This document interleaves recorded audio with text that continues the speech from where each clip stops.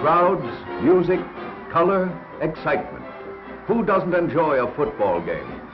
If you're one of the lucky ones able to get a ticket.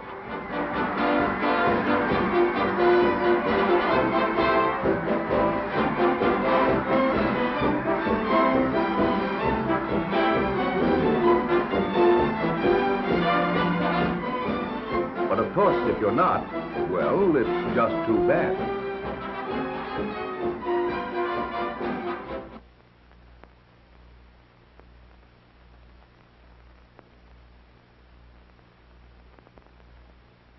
Unless you happen to live in some parts of the country where, thanks to the newest marvel of modern science, television, you can just lean back in a comfortable chair in the theater or in your own favorite chair at home, relax and watch the game. Out at the stadium, the television cameramen are seeing to it that you can follow every detail of the game. They're out there on the sidelines following every important piece of action. Cables connect the cameras with the mobile units, which are parked outside the stadium. And from these trucks, the scenes covered by the cameras are relayed to the main television transmitter. Now, let's see what a television studio looks like. It's a mighty busy place when a broadcast is being made from the studio. Great banks of light swivel down to flood the scene. Cameramen wheel in and out to pick up the action from the angle selected by the director.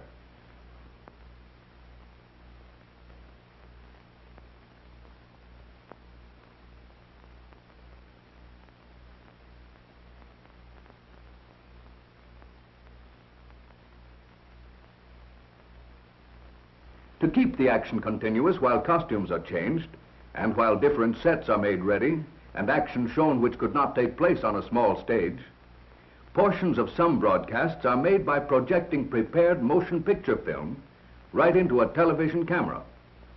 Using the same actors and identical sets, the motion pictures are made in advance.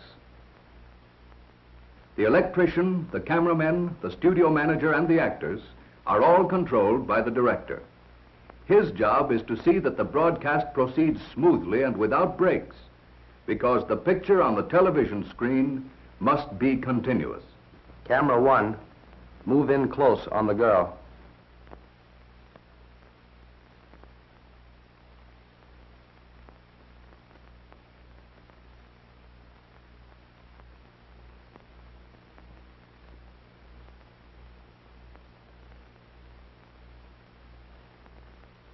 Television and motion pictures are alike, because in both, a series of still pictures is flashed rapidly before our eyes, so rapidly that the memory of each picture lingers long enough so that it blends with the next picture, and the objects in the pictures appear to move.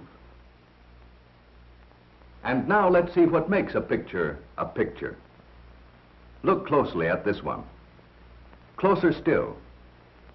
Let's use a magnifying glass. Here we see that the picture is really made up of thousands of tiny dots arranged very close together. But normally, our eyes don't notice the dots, especially when the picture is being moved. This fact helps to make television and motion pictures possible. Television is simply a way of sending these dots from a transmitting station and putting them together to make a picture on the screen of a receiving set. Here's the way it works. Inside the television camera is a magic electric eye called the iconoscope, one of the most important parts of which is this sensitive plate called a mosaic. It is a rectangular piece of mica covered with millions of tiny photoelectric cells, arranged something like this. The scenes being televised go through the camera lens and fall on the photoelectric cells. Some of the cells receive lots of light, others very little. Each cell, according to how much light it gets, builds up a corresponding electrical charge. These charges collectively make up an electrical image on the mosaic. These cells with their electrical charges are scanned by a stream of electrons. The scanning beam skips every other line and returns to scan the remainder of the picture, completing 30 pictures a second. Each picture is composed of 525 individual scanning lines. An electrical impulse is released each time this stream covers a group of the photoelectric cells. Each separate impulse travels from the sensitive plate of the iconoscope in sequence over wires to the transmitting station, where it is then sent out into space to be picked up by aerials connected to television receivers. Here, the electrical impulses are carried to another magic tube called the kinescope and are used to control another stream of electrons which bombard the face of the kinescope, which is really the viewing screen. When the beam strikes this fluorescent screen, each electrical impulse is changed back to a spot of light. In other words, each spot of light picked up by the mosaic of tiny photoelectric cells in the television camera creates a corresponding spot of light on the receiving screen.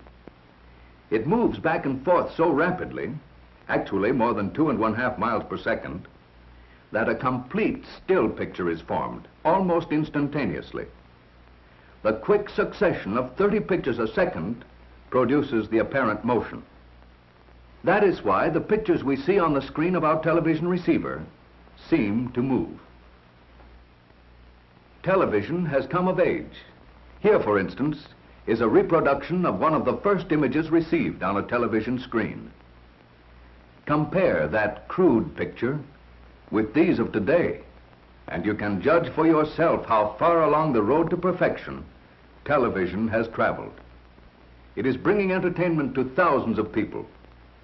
Through its magic, we are able to enjoy a combination of the radio, motion pictures, and the stage right in the comfort of our own homes, simply by pushing a button and turning a dial.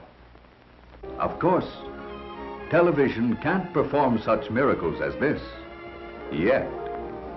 But perhaps there's no harm wishing that it could.